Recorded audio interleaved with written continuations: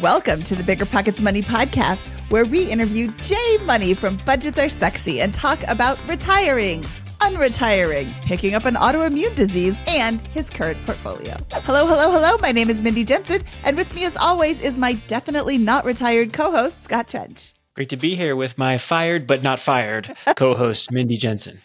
Scott and I are here to make financial independence less scary, less just for somebody else, to introduce you to every money story because we truly believe financial freedom is attainable for everyone, no matter when or where you're starting. That's right. Whether you want to retire early and travel the world, go on to make big-time investments in assets like real estate, start your own business, sell that business, buy that business back, and live the life of a financially independent multimillionaire, will help you reach your financial goals and get money out of the way so you can launch yourself towards your dreams. Scott, before we bring in Jay, we have a new segment of our show called The Money Moment, where we share a money hack, tip, or trick to help you on your financial journey. Today's Money Moment is, okay, let's face it, birthday parties are expensive, especially kids' birthday parties. Between the venue, the cake, the decorations, and those darn goodie bags, things add up quick. Write this down, Scott. You'll need this for later. What if you could slash your budget? Venue? How about the local park or lake? All kids want to do is play anyway. Cake? Hello, Costco. Decorations? The dollar store has you covered. And goodie bags? Look, from one mom to another, I hate those things. They're filled with cheap crap that I don't want in my house. Skip it. Or give something that isn't going to annoy the mom. Mindy, I actually went to a party recently, and we brought all these like fancy toys we've got for our 9-month-old. You know what her favorite thing to play with was? The box or the wrapping paper? Yeah, the plastic plate. So yes. There you go. Best gift. We took a couple extra plates from that party. Yes, that is the most fun your baby will have. That or a box. Get a great big box and she will crawl around in that for hours, weeks, months. Do you have a money saving tip for us? Email moneymoment@biggerpockets.com. Okay, Scott, I'm so excited to bring Jay Money back because he is such a fun person to talk to, and he is going to give us a little glimpse into what he's been doing in the last few years. Yeah, it's exciting to catch up with Jay, and really fun to hear what's going on. Obviously, there's been some setbacks there, but he seems to be living his best life that he can right now. Yep, setbacks, but he's taking them in stride. Jay Money is one of the OG personal finance bloggers from way back in the day, the Miley Cyrus of finance. Maybe the Hannah Montana. No, he's the Miley Cyrus of finance. Okay. It says so on his Twitter bio. He started blogging in 2008 and stopped sort of in 2019 when he sold Budgets Are Sexy to the Motley Fool. He recently reacquired the blog and posts kind of whenever he feels like it because he's retired, right? Jay joined us on episode 103 where he shared his money story, and we're back today to catch up with all the things that he has been up to in the last 3 years. Sit back, because he might be unemployed, but he is not bored.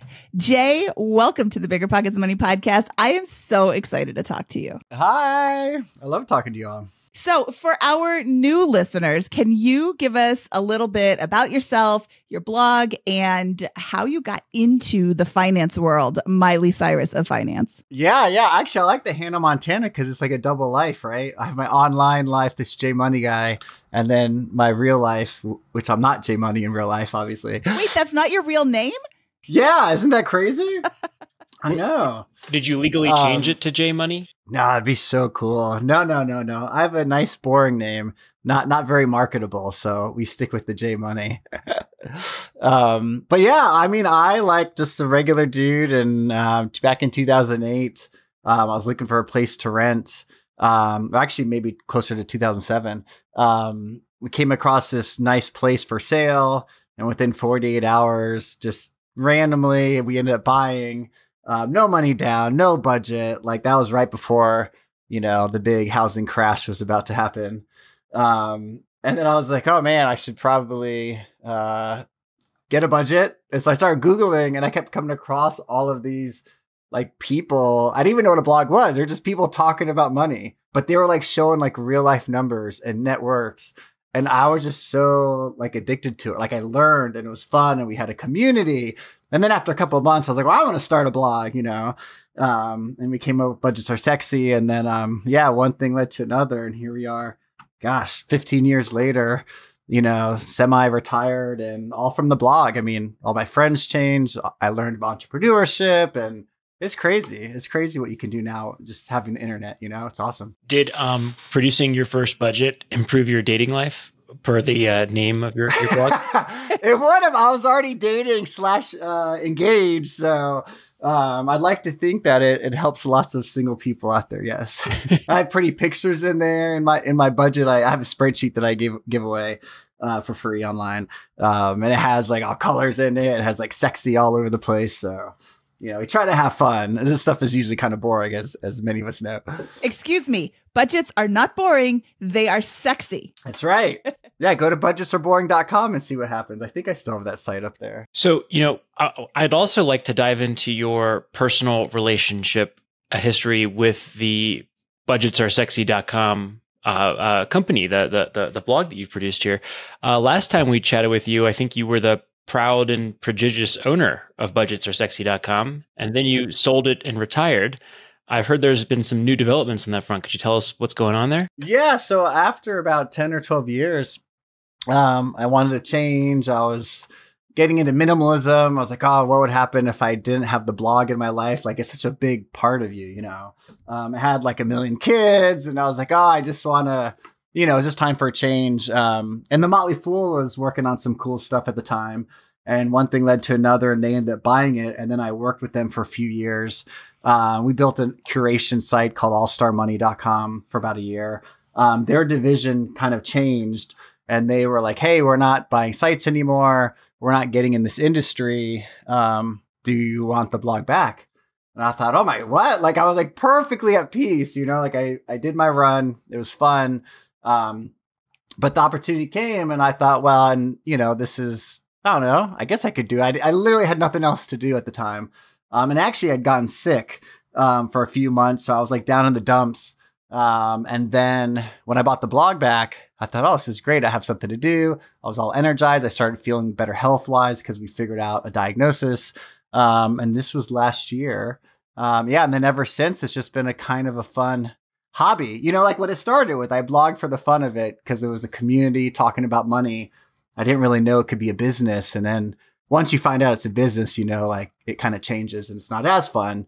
And so now we're back to just, the roots, which is kind of cool. I think you can still be blogging for fun and make a little bit of money on the side. We've been in this space together for a while. Our paths have overlapped, and I've watched, like you have watched, people come in and blog for the love of it and then blog simply for the money. And you can always tell when somebody's blogging just for the money. It doesn't feel as genuine. Yeah. And I mean, blogs, what they are, it's like your diary of your thoughts. I don't think it was meant to be monetized, and we kind of accidentally learned that you could monetize it, but you're right. There's some good people out there still doing it for the love of it. And yeah, it definitely shows. Yeah. Well, I think that your blog really, it shows your love of what you're talking about, because it's not just all money. I mean, I got your email today. You're talking about paying your kids to pick up the dog poop, and yeah, trying to pay them. Yeah, I was giving them good money, and they wouldn't take it. Spoiler alert: kids don't want to pick up dog poop. Who'd have thought? You mentioned your illness, and that's something that I think is very interesting to talk about, because you're retired and you live in America, so you have crappy healthcare. Or maybe you do. Maybe you have great healthcare. And then you decided that life wasn't chaotic enough with 3 boys. You thought you'd pick up an autoimmune disease. Yeah.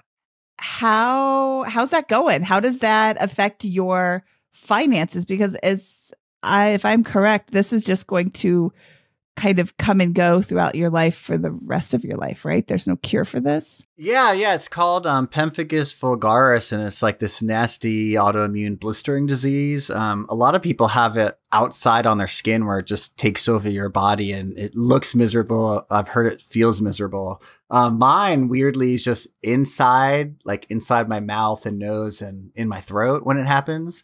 So in the beginning, after a couple months of this, just randomly just started happening.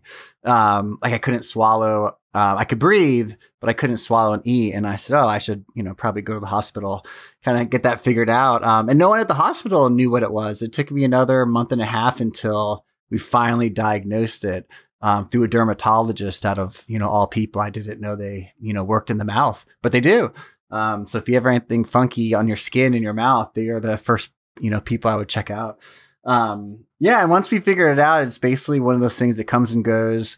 There are treatments for it. This kind of like a chemotherapy infusion type of stuff. And that costs, man, you do a round of 2 of them, every couple of years. And it's each one injection is like $22,000, at least through my insurance. And then, your out of pocket, is $1,000, $2,000. So it gets pretty pricey. And if you have no insurance, I can't even imagine how you deal with that. My wife still works, so we use her insurance, thankfully. So that's been helpful. But it's weird. It's like, I felt like I was dying, and then I felt all better. And then actually, when you reached out to be on this podcast, I was sitting there actually getting, the fluids inside of me, as I was in the hospital, and you asked to be on the show. So it's crazy. It just comes out of nowhere. And is there any like rhyme or reason to what brings a flare up, or is it just like, hey, I'm feeling great, let's have a knockdown? Yeah, no. I mean, there's like certain, what's it called? Like genes that people have. And if you have the gene, there's like a 1 in 10,000 chance that it'll be activated. Once it's activated, like they say it's like dormant, I guess. And then a number of things can pile up and then activate it. Like stress, I guess, can activate it. Like your health and, like how you eat and exercise and stuff, I think has a part to do with it. But more or less, he's like, no, it just happens, and people like, I go to Johns Hopkins in Baltimore, and it's like renowned for this specific disease, this type of disease. And people fly in from all over the world, third world countries, especially, that don't have access. And they are just like my case is so mild compared to some of these other people that have dealt years of, and he said, like, look, if you don't treat it, like, it's not going to technically kill you, but like, you'll want to die, and eventually you'll just like consume your whole body, and I guess at some point it might kill you if you can't, swallow, like happened to me. But, yeah, it's a nasty one. Probably not that fun to talk about on a finance show, but I'm happy to, but it is expensive. So there's your tie back. Thank you for sharing this. This is really, a gut punch, for you with this diagnosis and this situation. But yeah, while we're talking about the finances of this and the high health costs in this country, how do you, as an entrepreneur and business owner, how have you set things up to, and how has that worked in this situation with the recent medical issues you've had? I used to budget a lot back in the beginning. And then once I kind of figured out, like, hey, spend less than you earn, I just got really good into the habit of just saving and investing a lot over the last 10 years since I kind of got consumed in this personal finance world. And so for me, I haven't really done anything a little different. It's kind of falls in the bucket, like, like I have a few $1,000s where I'm like, hey, something's going to happen. I don't know what it's going to be. Like, tires pop in, or something, home ownership, as we all know, is, crazy expensive at times. So it just kind of falls in the, like, I know I'm going to spend money this year on who knows what. And I just have that set aside, just generally over the last 10 years. So this just pulls from that. But there are people, I mean, like, I've gotten 4 infusions in a year, and it should last a few years in a perfect world. But every time I go in there, there's people that have to go in 2 or 3 times a week. They have cancer, they have these other things that this medicine treats you for. And I don't know how they do it. I mean, it's miserable to have the disease. It's miserable to do the infusions and take all the time, hours a week. But then to have to like go in debt and spend money on this stuff too. Like, it's wild. I don't have any good answers for that. It's just sad. Jay, more specifically, how do you handle insurance in a general sense as a business owner and financially independent person? Well, for me, my wife still works. And she loves to work. I kind of try and convince her every now and then not to, but she enjoys what she does. And she has insurance. So I thankfully don't have to, worry about that. If she were to take me up on the offer to stop working, I think I would just consume all the fire blogs out there and see what everyone does. That's how I do with a lot of my stuff, my investments. I'm like, well, what is all of my friends doing online that's smart about this? And then I kind of, do my research from there. And some like the health ministries that have popped up a lot of times over the fire movement, like I'd probably start looking there just because I keep seeing that all the time. But yeah, fortunately she still works and has that insurance, which is really helpful. And, especially since we have 3 kids too, like they're always banging up and we're always at the doctor's, every other week. So I'm sorry, I'm not laughing. I'm thinking of, we have a friend, Erin Chase. I follow her on Facebook, and her boys are having a competition who can go to the ER more in a year. She's just, so I think of your 3 boys and her 4 boys, and I'm like, hoo, girls, yay. Yeah. Yeah. Well, and you know what? Like, even like, I guess if we, like, let's say we have no insurance, like I enjoy working. So like my perfect lifestyle is to work a few hours in the morning on whatever projects and then, just do whatever for the rest of the time. And so like I would literally probably work at Starbucks or work somewhere that I enjoy that has a benefits package and just do part-time or trade away shifts and stuff to people who want more shifts, that kind of stuff. There's all these like, little hacks I feel like you could do if you really, wanted to, have insurance in a different way. And a lot of people, in our world too, is like, are you retired? Well, no, you're not retired. Like this whole big thing. But I think it comes down to the freedom, and like if you enjoy working and you want to do stuff and be productive, that's great. And you can get these benefits like health insurance and other stuff at times. Yeah. Well, you brought it up. So let's address the elephant in the room. Your wife does work, so you're not financially independent. I'm wife-fi. Your wife-fi. My husband is also wife-fi. Does your wife have a timeline for retirement? No. Every time I mention it, like, oh, we should travel the world for a year or be nomads or whatever, because I love all that kind of stuff. She likes the stability and she enjoys what she does. And I think she's always more conservative to me. Like I'm pretty out there at times. So we are a nice balance in that respect. And I think maybe because of the boys and me, like the stability makes her happy.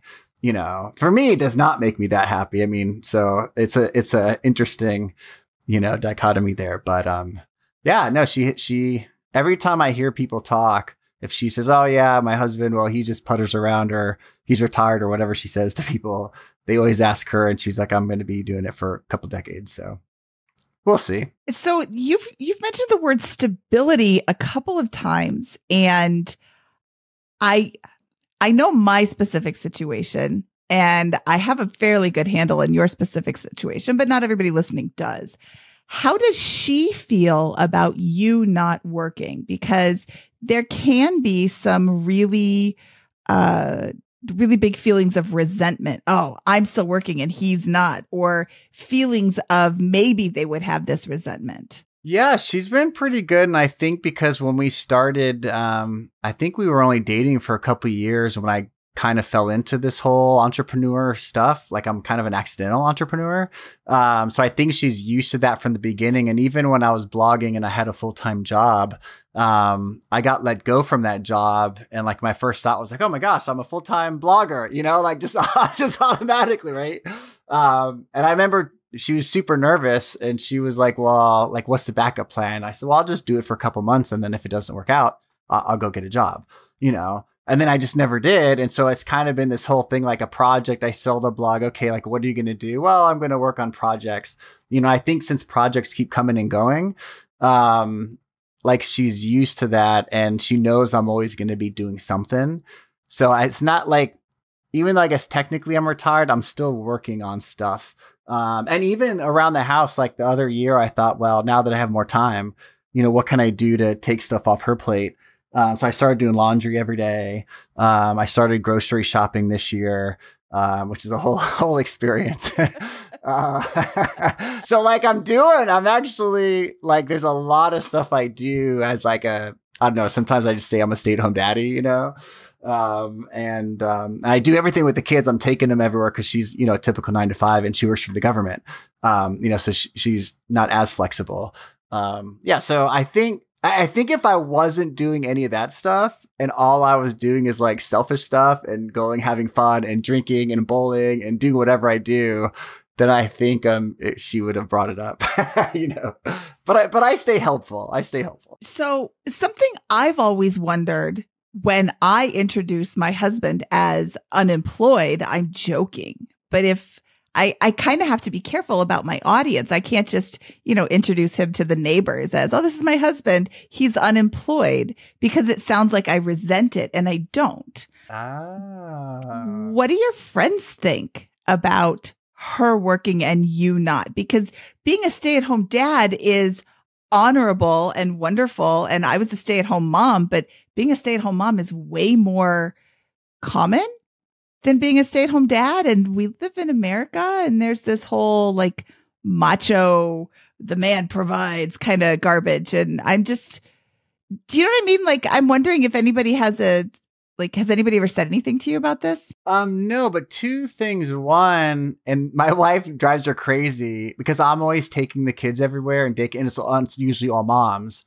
All the moms love me and they're like, oh, you're such a good dad. Oh, good for you. Even though I'm like literally doing the same thing as they're doing, I do get a lot more credit than I probably deserve. And my wife's like, that drives me crazy. Like, if it was me, they would never say anything. So that's one thing I've noticed a lot. But so far my friends, and maybe because maybe they thought I've been unemployed for so long, like blogging, because it's not like a real job, like they don't get it. They like, the only thing I ever hear is like, oh, I wish I can, work in my pajamas and go to the coffee shop all day. Like, that's what I hear a lot, so no one says anything, at least to my face.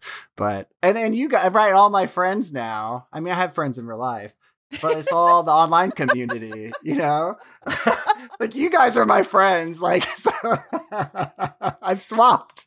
I only have online friends now that are cool. I curate everything. So Jay, can you give us a life in the day, up like a recent day that was really good? What does it look like top to bottom, and how do we kind of think about how you spend your time in that context? Yeah, well, today is actually a perfect day. Like, I took the kids to camp like around 9 a.m. I woke up at 6 a.m. What camp are they going to? Oh, they're just going to like a summer fun, camp through the city. Nothing crazy, just like arts and playground stuff. But I woke up at 6 o'clock, had coffee. I like to read finance articles, so I did that.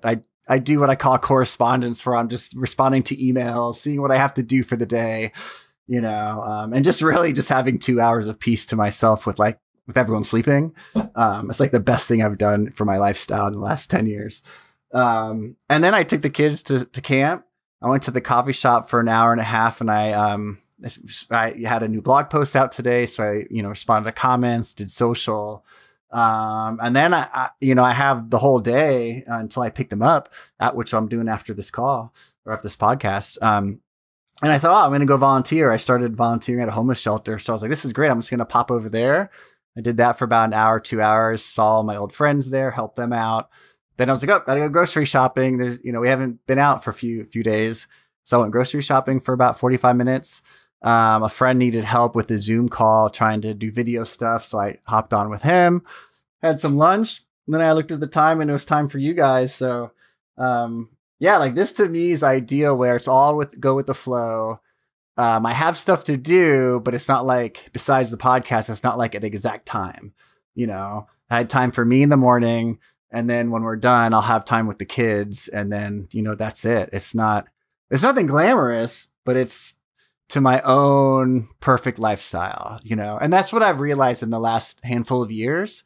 Like, I want to work a few hours, I want to play, and I want to be productive, but I want to like go with the flow and not have like timetables as much. Love it. I think that's just like such a good model for like a happy, productive day, giving back, being productive, having plenty of you time. And like, that's the goal. This is not like some, and I'll say it's not some glamorous, like you're on a island, or on a mountaintop or whatever crazy thing. This is just a really nice, wonderful wholesome day that you're able to enjoy here. A boring day. Yeah, something that wouldn't go viral on social media if I put that out there. Yeah, but that's what this is, right? That's what retirement or early retirement is like, right? There's going to be normal days in a healthy, wholesome, productive, happy routine that you put in place there. We were debating today about a new YouTube series where Mindy follows people around while they're doing their grocery shopping and hounds them and surprises them with small mistakes that they're making in terms of expense and optimization on their grocery run. So we might have to call you up for the pilot episode of that one. Oh, you'll have hours worth of content if you follow me around. Jay, why did you buy that cereal? The other one's on sale. Yeah. No, I always come back with 20 things more than that was not on my list. But to my credit, I only buy when it's on sale and you're going to eat it at some point. I'm like, well, I'm going to buy 6 of these, right? I'll be good for 6 months. Like peanut butter. That stuff is so expensive. I never knew how expensive peanut butter was until this year. And it is expensive. And so when I find a deal, I get 6 or 7 of them, spend $50. Jay may be Wi-Fi, but he's still bringing home the bacon. Yeah, literally. That's good. I might have to steal that. That's funny. And even with finance too, when I first started doing grocery shopping, it was 4 months ago, I think, or 5 months ago. I thought, well, I'm going to make a spreadsheet. I'm going to go to all the grocery stores and document which ones are cheaper. And I'm going to have this whole strategy, because I have all the time, right? I'll go to 6 stores in a day and get the best deal. But every time I then thought of shopping, I was like, I don't even want to leave. It's so overwhelming. And so I've eventually only gotten it down to 2 stores. And like Walmart, I'll go once a month and do a big run. And then my local grocery store, I'll go often. And I do spend more money, I don't know, maybe $50 more a month doing that. But it makes my lifestyle so better, and I can only do that because I've saved for so long, So it is interesting that even though I thought I was going to be super frugal and come back and tell my wife, look how much money I've saved our family since I've taken over, it's definitely not the case. Although I will say I love decluttering as a minimalist, and I declutter our pantry, and she'll put things on the list and I'm like, we have 5 of these, And so I'm better at that part of the process. I like that. Working together. I was going to say I have a pantry full of stuff that I bought when it was on sale, and I bought 7 of them, and they get shoved to the back and you can't find them. And then you go buy more. And I did just hire a professional organizer to come over and help me declutter my house. Wow. Yeah. That's one of the things that came out of the Ramit podcast was I'm going to hire a house cleaner and I'm going to hire a professional organizer. Oh my gosh. And good for you. Yeah. We had our first session, and it was, I see how she works. She's worth the money. One corner of one room is now complete, right? We spent 4 hours doing underneath the bathroom cabinets in 2 bathrooms. Oh my goodness. Yeah. I mean, it was there's a lot of stuff in there. First we take it all out, and then we sort it, and then we sort it again. And I saw how she works. I like how she works. It's going to be a good experience. And now I can take that and I don't need her to help me sort through my socks. I could do that myself. But in the kitchen, I'm going to need some help. But you got the good process. Yeah. She's instilled a good process for you. Yeah. Oh, that's important. So it's going to be a hybrid. She's going to come over, and then I'm going to do some work by myself, and then she'll come back and do another room with me, and then I'll do some work by myself. That's interesting. Yeah. You don't see many people in our space doing that because you get all the hate mail coming in. Yeah. If anybody wants to give me guff about that, my email is scott@biggerpockets.com. There you go. Okay. But this show is not about me. The show is about Jay Money. So Jay Money, we've talked about the J part. Let's talk about the money part. Last year, 2022, I don't know if you noticed, but the stock market was kind of squidgy. And at the same time, you are going through some expensive drugs. How did the market ups and downs affect your mentality about early retirement and financial independence? It didn't. I don't know if that's weird to say. I don't, it does not bother me. Actually, I was talking to someone today that's just starting to get into real estate at the coffee shop. And they're like, I told him last year to start investing, especially as it was going down. He's like, no, everyone's pulling their money out and it's crazy. It's crazy. And so now meeting him a year later, and I said, well, did you invest or no? He said, no, I should have. The market's back up, blah, blah, blah. And I'm like, I told you, I know, like we all know this, but your emotions, it gets the best of us, I mean, I'm pretty emotional in general, but for some reason, because we're just consumed, we're in this world, like I just don't pay attention. And if I think anything, it's like, I'll just, cause I'm always constantly investing recurringly. So I know that I'm going to get stuff on a deal, and then when it goes up, it's like, okay, but then like I'm buying it more expensive.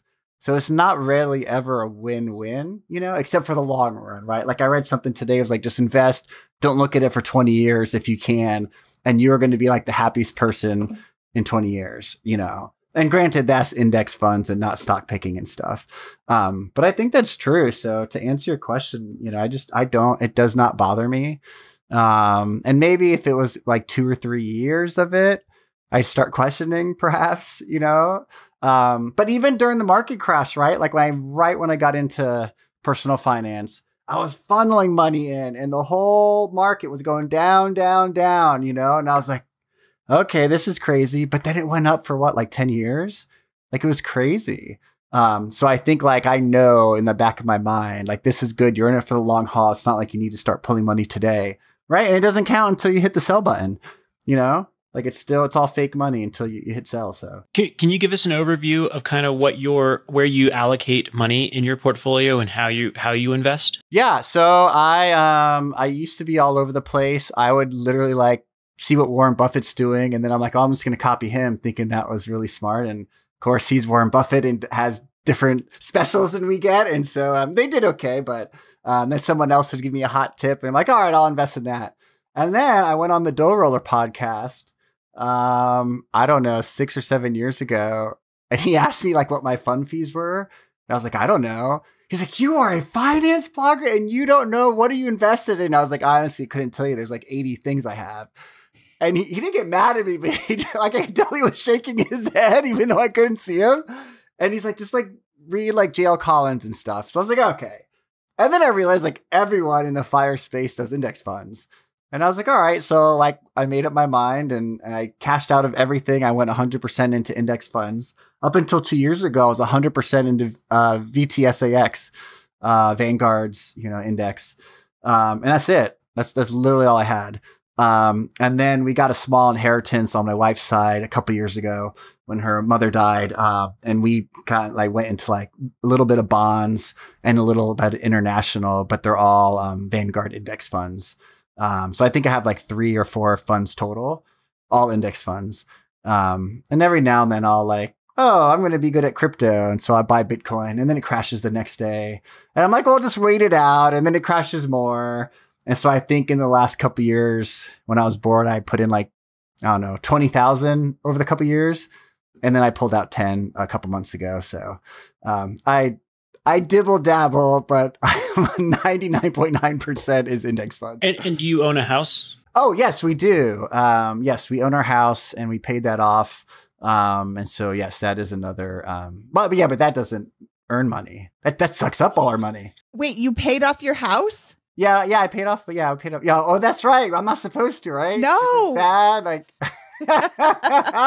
give me back your FI card. There's a couple of things. A couple of things I want to point out of this though, as well. With when you have a paid off house, right? So like, there's the math, right, and then there's the reality and the practical sense of freedom here.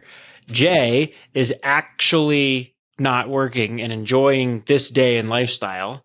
And I've found over the course of hundreds of these chats, Mindy, that the people who are actually doing those kind of chill days, these wonderful, awesome lifestyle benefits, that they have somehow, some way not optimized the math of their end state portfolio to some degree, because having a paid off house is just freeing and easy. It's done. You don't have to worry about it, right? Like one less thing to worry about with it.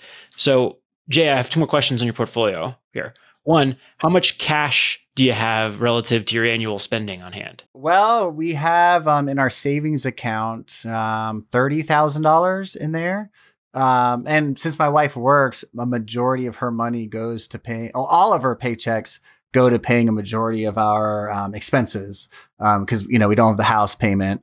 So that's a big chunk, obviously. Our cars are paid off, and then really it's like kid stuff and, Amazon is where a lot of our money goes. And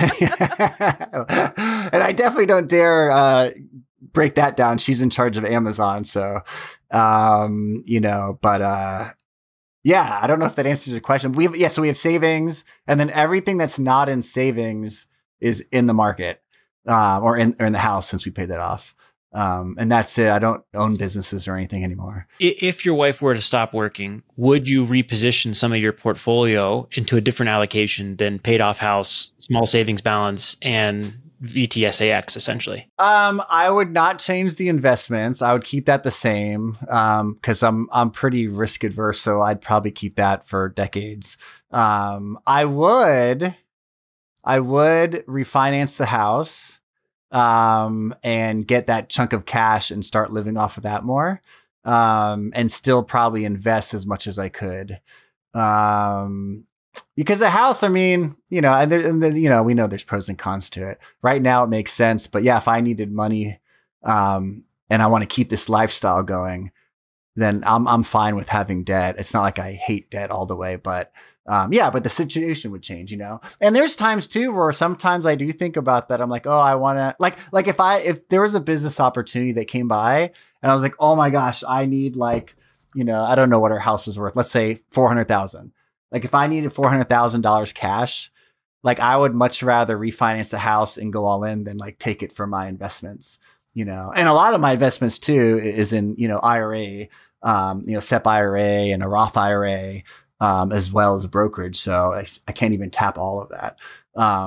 So I think, so for now it works, but yeah, if no more income was coming in, and I didn't want to get a part-time job or anything, then yeah, I would refinance the house and go that way. Awesome. And I'll also call out that we have one additional asset here that was not listed, which is the Budgets Are Sexy business, right? Yeah, yes and no. When I sold it, yes, it was a business.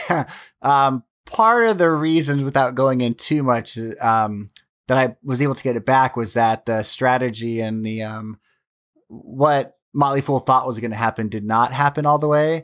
And so the business was a lot smaller when I took it back. And since I took it back, I got rid of ads. I redesigned it. And it makes a fraction of what it used to. So I guess technically, yes, I could sell it again, which would be crazy for a little bit, but I don't even count that. Well, it's just awesome to get into the mind of someone who's living the lifestyle, the FI lifestyle, and how you think about the allocation of these portfolios, and how you think about setting those things up. So thanks for sharing all that with us. Yeah, sure. Yeah. And I should give a shout out. Yeah. Doe Roller and JL Collins, especially, his stock series is what I got sucked into. And the whole community, really. That's what's nice about it, right? Like even me, who I'm living and breathing finance, or certain areas we don't like or care about, or we're just bad at. So to have other people that is their specialty and to lean on them, it's great. It's awesome. Yeah. And I want to say, I was just teasing about the whole paid off house thing. Eventually I'll have a paid off house. I think 29 years from now, I'll have a paid off house. Okay. But that's a choice. And I can sleep just fine knowing that I have a mortgage payment, because it's not that much, because it was back when the mortgage rates were super, super low. And I think it is fine that you have paid off your house, because you did it on purpose, weighing the pros and cons, knowing what you are getting versus giving up. And I think so many people subscribe to, what's the Dave Ramsey intro? The paid off house is the equivalent of the BMW, or whatever he says. Not necessarily. If you're just paying off your house to pay off your house because you don't know what to do with your money, then maybe that's a good thing. But if you're paying off your house so then you can go spend what you would have been paying towards your house on other dumb stuff that you don't need, then maybe that's not the best choice for you. And, you should, with your money, you should do things intentionally. Yeah, yeah. And I would even say that I don't even want to own a house. Like, I like renting. I love renting. Going back to minimalism, right? And freedom. Like, I'd rent in a heartbeat. My wife does not like that idea, and my kids like going back to the stability stuff, right? So, I said, okay, well, that's best for the family. I'll do it. And buying now and paying off a house now versus 15 years ago when I didn't have a budget or any idea, is like a way different life. Your mind is a lot different. I was freaked out every time anything happened because I had no money, right? Like, I bought a house and I didn't have like any money going on. So now when something breaks, it's still annoying as hell, but at least like you don't have to worry about the finances part. But yeah, I love renting, and anytime someone debates owning a home when I could tell they're not ready, it's like, no, just rent. Like, you do not have to own if you do not want to, JL Collins finally convinced me that renting was okay, because until a conversation with him several years ago, I was like, no, you should always buy. Why wouldn't you buy? And then he made I think he was the first person to make a good point that like made sense to me why renting was okay. So now, yeah, if you don't want to buy a house, if you don't want to own, or you're not sure, that's the best time to not own a house. I rented until April of 2023. So I completely agree. Oh, really? You just bought? I moved into a rental property I bought in 2019 in April 2023. Oh, okay. Gotcha. Oh, that's cool. That's funny. Yeah, the CEO of BiggerPockets was a renter. See that? Okay, Jay, what is next for you? This is it. I do not. Again, my lifestyle is set up, so now I think that's one thing I realized. Like, before, it was like, the future is my blog, or the future is this awesome other project, or with finances, right? Like hitting fire. And I think I'm at the point where like, just give me something fun to work on every day. Give me the freedom. And I don't even care what it is. Like again, like working at the homeless shelter. Like, I have just as much joy doing that as I do blogging or going for a walk or spending $100 on a nice dinner. Like, it's all equal happiness for me. So as long as I get some part of that every day, like the variables swap out, but like the time allotments are there. So, and this year for me, I should say too, is I call it the year of the flow, where I'm not planning anything. Like, again, like, you guys are like the only thing on my week that I have to do at a certain time this week, right? Which is fine. But like, that's how I like it. Like, I don't, like the guy today at the coffee shop, right? Like, I haven't seen him in a year. And then I said, hey, why don't you come have coffee with me and we'll talk for an hour? Like, I'm just hanging out here, typing. And that was nice. I wouldn't have been able to do that before. So the future is just more of this kind of stuff, but I'll definitely be working on something for sure. Awesome. I love that idea. You don't always have to be looking for the next thing to accomplish. It's okay to enjoy your life. Yeah. I say no a lot. Yeah. The whole, everyone says yes too much. I will say there are days where I'm like, I need something to do and I can't do anything. Like, I definitely have those days, and I have to force myself like to get creative. But for the most part, it works out. Well, come visit. You can clean out my house. I would probably pay to declutter someone's house. That's how much I enjoy it. I'm always walking around and my wife's like, you're looking for things to get rid of, aren't you? And I'm like, yes, I am. It's so fun and freeing. You can trade. You can clean out Mindy's house, and then Mindy can clean out your shopping, your grocery shopping list. There you go. I would 100% do that if we lived nearby. Yeah. Open invitation anytime, Jay. You can stay in the basement.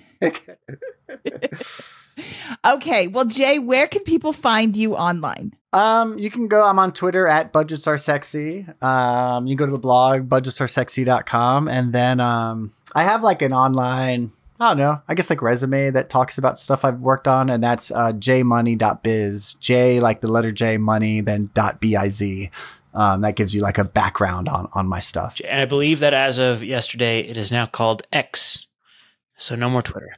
Yeah, there you go. Find me on X. Well, on that thread, Thank you so much for coming on the show, Jay. It was great to chat with you. And we hope you have a wonderful rest of your FI week here. Thank you. Thanks for having me, guys. Thank you, Jay. We'll talk to you soon. Scott, that was Jay Money, and he is always so much fun to talk to. I really enjoyed our conversation with him today. Yeah, it was great to chat with Jay. He's a finance rock star, Mindy. He is. He is a rock star. You know, I really miss Rockstar Finance. Yeah, pun intended. Jay also used to run a site called Rockstar Finance, which was great. He just would aggregate all of the best kind of blog articles or things that were happening in the personal finance and investing world and send them out in a nice newsletter. So not sure what happened to Rockstar Finance, but you know, what an awesome serial entrepreneur Jay Money has been. And sold again. And yeah, I don't know where it is now. I don't think anybody's publishing it anymore, which is too bad because it was a really awesome way to learn about new bloggers. Do you know JD Roth and Jim Wang started one called Apex Money? And that is also a good way to find new finance bloggers. I love when there's new finance bloggers out there because it helps people find the voice that speaks best to them.